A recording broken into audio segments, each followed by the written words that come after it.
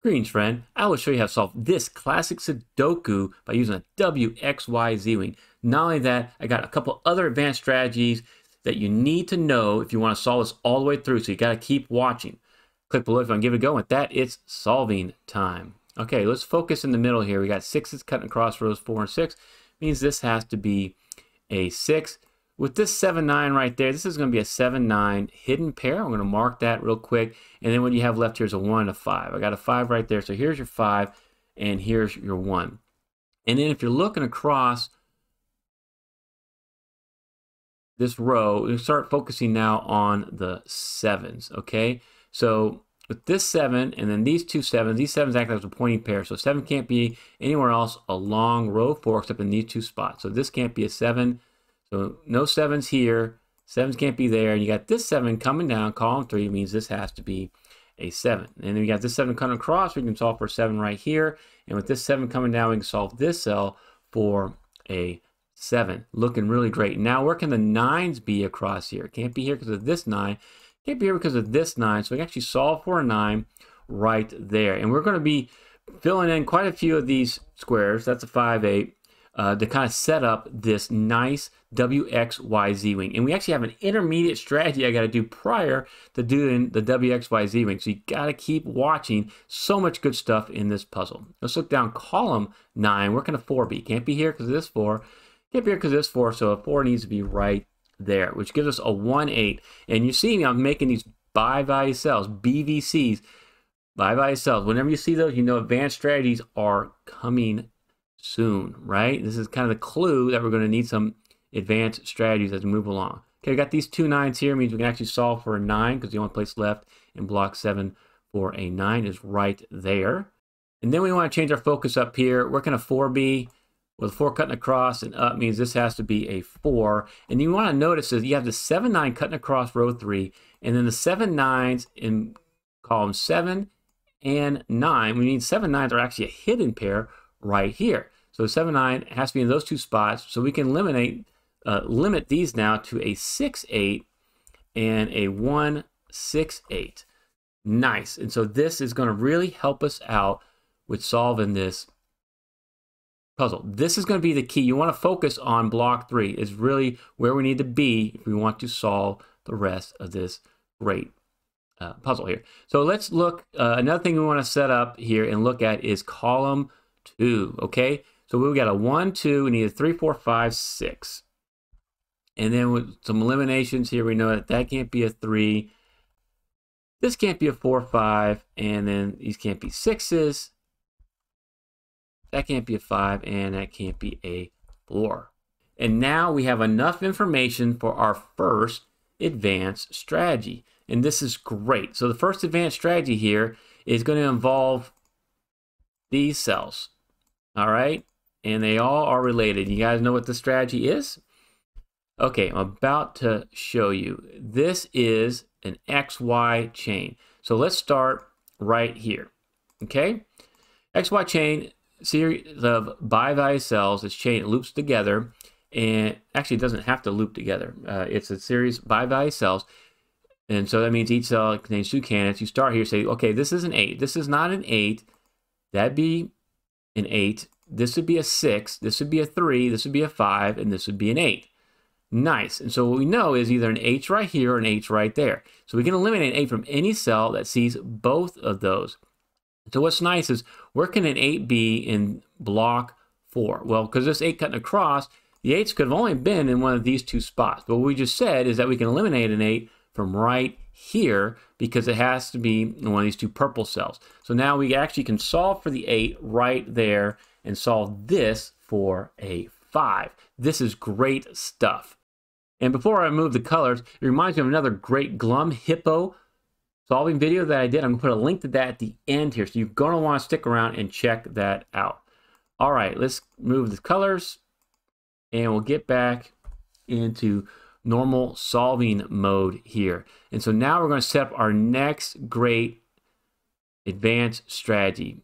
First thing we can do is we can see that there's 2 2s here in rows 1 and 2 and this 2 coming up. So we can solve this cell for a 2.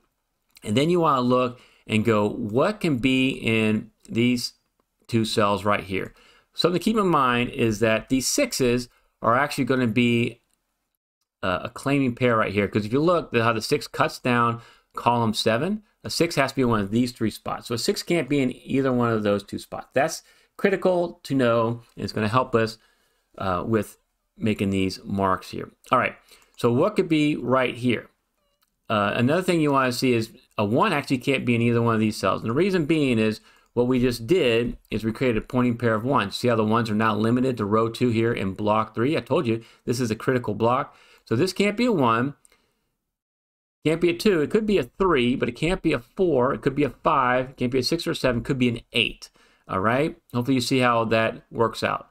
And then if you look right here, this can't be a 1 or 2, it could be a 3, can't be a 4, could be a 5, but can't be a 6 because of the claiming pair 6s, can't be 7, 8, or 9. Okay, we have enough information here to find our WXYZ-Wing, believe it or not. And this is not the last advanced strategy. This is going to be the critical one that you need to make progress. Otherwise, you'll probably get stuck in this puzzle. But I have one more advanced strategies. And before I show you that, if you like solving Sudokus like this and you want some unique puzzle packs that are themed, join the Smarty Party. Click on the membership link down in the description below. All right, let's look right here. For WXYZ, we need 4 cells, 4 candidates, and they're not in a row. So this right here, this 3, 6, this is going to be what's called the pivot. The pivot sees the other 3 cells. The other 3 cells we care about are these 3 cells right there. All right, and so what the pivot needs now, I can also call it a parent cell. I think this is part of a family. And the parent would also have a spouse. The spouse needs to be a bi-value cell that shares one of the candidates with the pivot. So you look right here, this cell, and I'll mark it in yellow, it shares a 6 with the pivot, and it also has an 8. An 8 is going to be our target candidate. That's the candidate that we're looking to eliminate somewhere else in this puzzle. Great. And then now you also need is what's called children cells. So the children cells have a candidate that's in common with the pivot, and these 2 cells have a 3 in common with the pivot, and it contain other cells, other candidates that are in common with the 4 candidates of the WXYZ-Wing. So they also contain a 5, which is not part of these, of the yellow or the blue, but since it's only no more than 4 candidates, it is and does make a valid WXYZ-Wing. And so I'll mark these up here in green. And so we show that these are our children cells, all right? And so I was talking about, we got the 4 candidates, 3, 5, 6, and 8. We got a parent cell. We got a spouse cell, and then we have our children cells. So what we know is that our target candidate is the 8. And so the 8 here and here means we can eliminate an 8 from any cell that sees both of those. And you're like, no way, Timberlake, how is that even possible? And it's possible because of the relationship you have between the parent, spouse, and the children cells. So let's just kind of run through it. The way to validate a WXYZ-Wing is to plug in both values to the pivot and see what happens. All right, so if this was a 3, then this would be a 5, and that would be an 8. Okay, pretty simple. 3, 5, or an 8. And so an 8 can be anywhere along here, right? If this is a 6, then this would be an 8. Okay, and so then any cell that sees these 2, you know an 8's either here or here. So any cell that sees those 2, you can eliminate an 8 from there. And that's this beautiful stuff. I love how Glum Hippo put this in the puzzle. And it's also a form of an almost locked set. But if you're just not that familiar with WXYZ-Wings, it's one of my most popular tutorials. I'll put a link to it right here. Check it out and learn more about it. And while you're at it, subscribe to Smart Hobbies so you can solve WXYZ-Wings even better. So we got to eliminate our markings here. We don't want to get too confused. But since this is an 8 or that's an 8, yeah, we can eliminate from an 8 from right there. And we can solve that for a 1, which makes this an 8. And we can eliminate the 8 from right here and solve this for a 6. Awesome, which is going to make this cell the 8 now. Great, this is awesome. All right, let us get rid of the colors now, like I promised.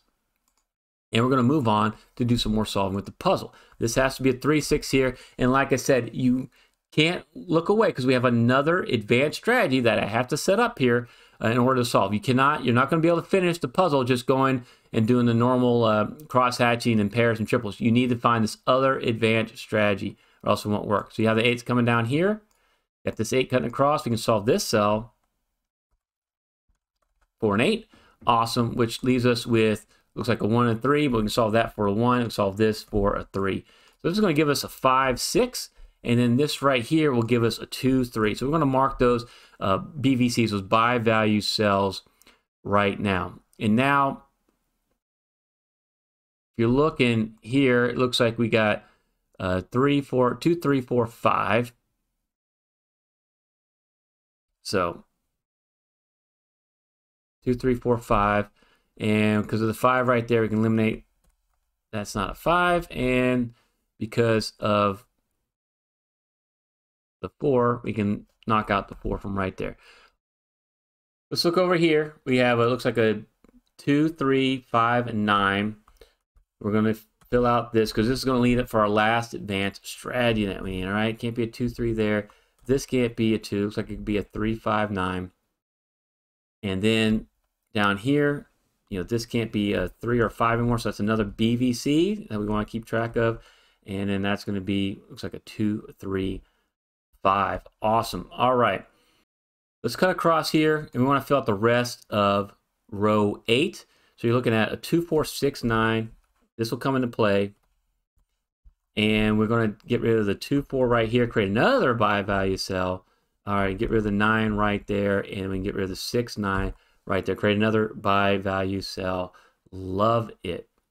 All right, we can actually get rid of this 5 right here. I didn't realize I had the 5 there. And this is going to set up our last advanced strategy. Okay, we're going to start right here, and we're going to use these cells. And can you see what that is? Okay, it is another XY chain. So we'll do our markings. We'll do our purple again. So this is 3. If this is not a 3, that's a 6. This would be a 9. This would be a 2. And then this would be a 3. Okay, so either this is a 3 or that's a 3. And so now we can eliminate a 3 from any cell that sees both of these. This is awesome. I love Glenn Hippo. You put all these strategies. You said I love this puzzle. I do love it because we can eliminate a 3 from right here now because of the advanced strategy. If you're not real familiar with XY chains, I'll put a link to my XY chain tutorial. I think you'll love that as well. It's very handy. It's one of my most popular tutorials, and you'll see these pop up all the time in these harder puzzles. So let's eliminate that because now when you have this 5, 9, you can notice that this can't be a 9 anymore, and so we can solve that for the 2, and we can solve that for the 3. This is going to be what we needed to kind of get through the rest of this puzzle. Okay, so by solving that 3, solving this 2, now we got this 4, we got this 6, and we got this 9 right there. Nice. And then you got the 7 and the 9 right there. Beautiful. All right, and we can get rid of the 4 right here, which means this is going to have to be your 4 because there's nowhere else for a 4 here in block 2, so we can get rid of that 4. Great. And now we're really making the progress that we need to get through the rest of the puzzle. Okay, let's look on. What do we have here? It looks like in these cells, we need a 1, 2, 3, and a 5. Okay, and so 2, 3's got to be in one of those spots, and it looks like 2's got to be in one of those spots. Okay, then we also need 1's in one of these spots. I'll get to this marking here real quick. Looks like we got a 4 here, 4 here. This 4 cutting across means we can solve for a 4 in that cell. So that's going to limit things quite a bit because now with this 1 and this 1 means we can solve for a 1 right here. Nice. And now these 2 1s, the 1s are going to be limited to one of those 2 spots, but it's going to really clear up because now there's only one place left for the 8. So we can solve for the 8 up here in block 1. And then we can continue on down. It looks like we have a 2, 3, and a 5. Okay, that can't be a 5. This is going to be 3, 5, and this would be a 2, 5. Alrighty. And so what you notice is now the 5s are limited to one of those 2 spots, which means that a 5 can't be in either one of those spots right there. So that's kind of helpful for us. And let's continue on. We got this 4 here and this 4, with the 4 coming down, means we can solve for a 4 right there. And now we're looking at, looks like 6, 7, 8.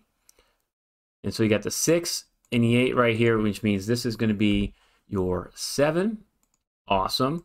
And so we get ourselves a 6, 8 naked pair right there. And now with this 7, we got the 9 and the 7 right here, which is going to give us that 5, 9, which we can clean all this up. We got a 3 right here. Awesome. All right, it's going to be a 6 and a 5, and we're really getting close. So we got the 3 here, which makes a 2 and a 5, and I love taking advantage and being able to gobble up all those marked cells. Awesome, awesome. All right, and so we got the 6 here. This would be your 3, and let's kind of work our way down. So now, because of this 2, that's a 5, that's a 3. Great. And we can get rid of the 3 right here. And then what do we have left? It looks like we got the 2 and the 2. Means this has to be your 2. That's your 1. That's your 1. All right. So 6, 8 here. I got my 8. So here's your 6. There's your 8 right there. This is going to be your 6. And the last cell is an 8. We got block 2. Then we come back down here. Here's your 5. And here's your 6. You need to check out this other Glum Hippo puzzle if you want to solve Sudoku even better. Thank you so much, Glum Hippo, for letting me feature your puzzles on this channel. You're awesome, and thank you so much for watching.